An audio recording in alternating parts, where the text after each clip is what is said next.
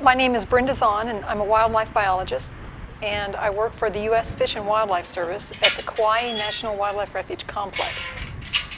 And that complex encompasses the 3 national wildlife refuges on this island of Kauai. There are 3 species of North Pacific albatrosses that we might see here on Kauai. One of them is the Laysan albatross.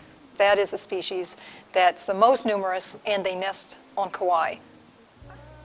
Now, the Laysan albatross is historically nested on Kauai, certainly before people arrived, and then they disappeared. And they didn't start showing up again on Kauai until the late 1970s. There was a pair that nested on an area called Crater Hill, but at the time it wasn't part of a refuge. And dogs killed one parent, and the chick subsequently died. And year after year, a pair or a few pairs tried to nest, but usually dogs killed them. So it really wasn't until the early 80s, mid-80s, when Kilauea Point National Wildlife Refuge was established, and then we fenced the area to protect it from dogs and other predators, that the albatrosses actually started surviving and reproducing successfully. So today, we have, on the North Shore, we have usually between 180 and 200 albatross nests on Kauai. Well, because Kauai has such a relatively small population of breeding Laysan albatrosses, I think the survival of every chick or every individual is important in order to increase the population over time. So in order to increase our hatching success, and a hatching success is simply how many eggs are laid and how many actually hatch. I can determine if an egg is viable or not, if an egg is alive, by a procedure called candling, and that's just simply shining a flashlight, a really bright light, into the egg.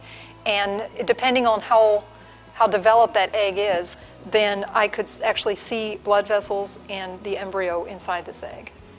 So the inviable eggs, once I determine they're inviable, then I can take a viable egg from excess eggs from the Navy base. They have a small albatross population there, which they're not allowing to nest because of the potential hazard of bird-aircraft collisions. So I can take one of their viable eggs and just simply replace this under the incubating adult. And that increases our hatching success here on the North Shore. But not only do they not know that you just switched an egg, later in the season when the eggs start hatching, if for some reason a newly hatched chick dies, I can actually replace that dead chick with another chick, and they won't even know that that's not their chick. They'll simply raise that chick as if it were their own. The 2-egg nest has always been a mystery, and there's really not much in the literature about it. And so for the last few years, I've been tracking the pairs that commonly have had 2-egg nests year after year after year.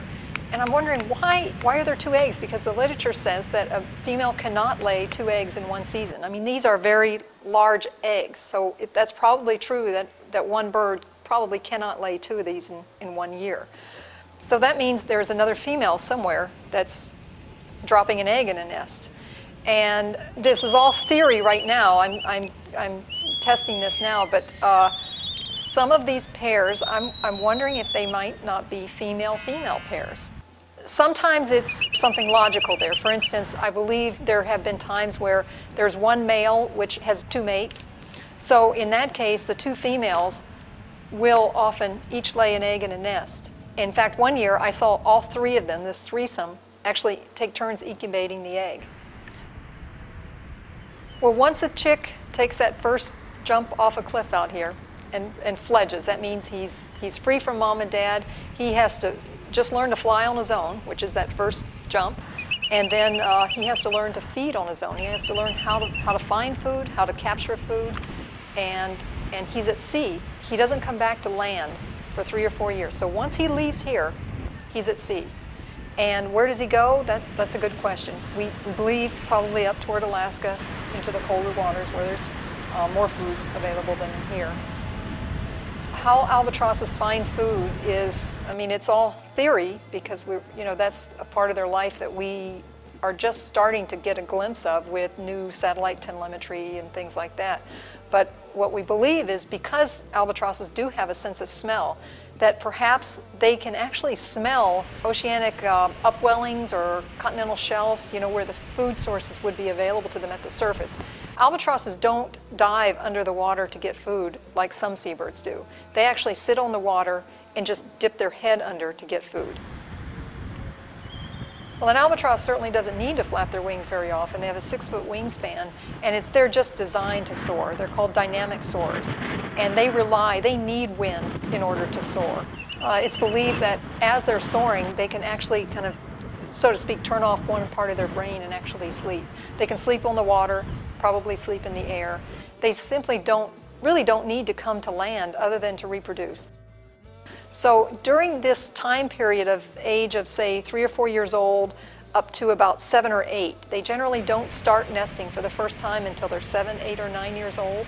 So what I call the teenage years, say between age 4 and 7, they will return to the colony, generally from where they fledged from, and they'll mingle with other albatrosses, often of their age, and probably in search for a mate, maybe practicing their social skills, practicing their dancing courtship skills.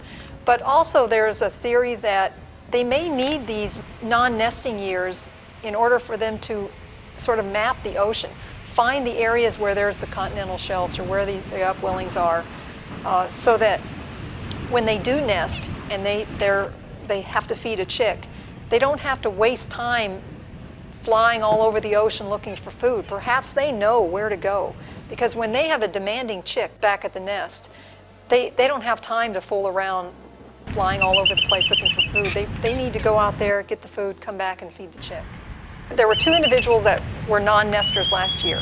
Toward the end of the season, I would often see these individuals together dancing, and then they were together doing what I call the quiet courtship. Not necessarily the flagrant dances, but just the head preening and just the quiet courtship, sitting together head to head in this one area of what we call Albatross Hill, which is one of our main nesting areas on the refuge.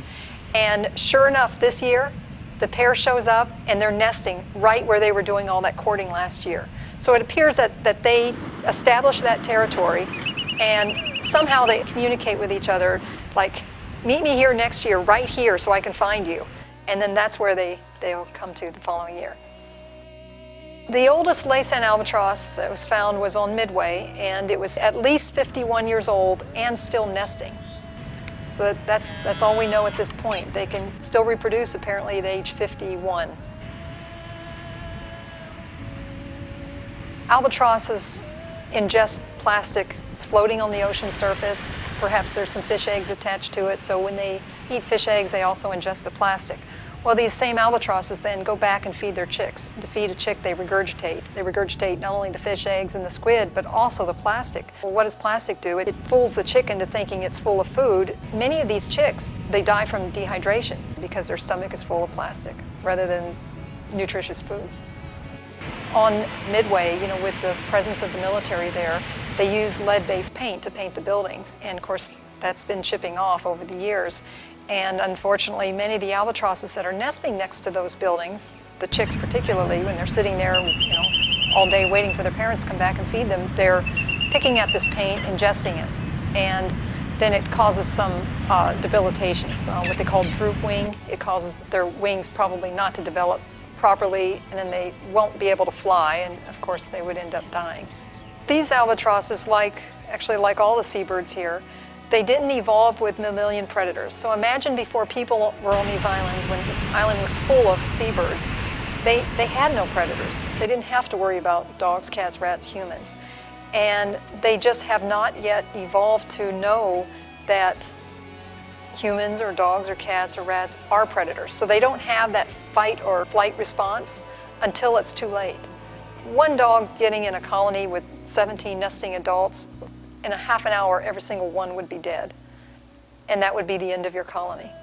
So all of these seabirds are extremely vulnerable to predators. The predators are here, and they're probably always going to be here. And unless we protect these seabird colonies, we're not going to have them.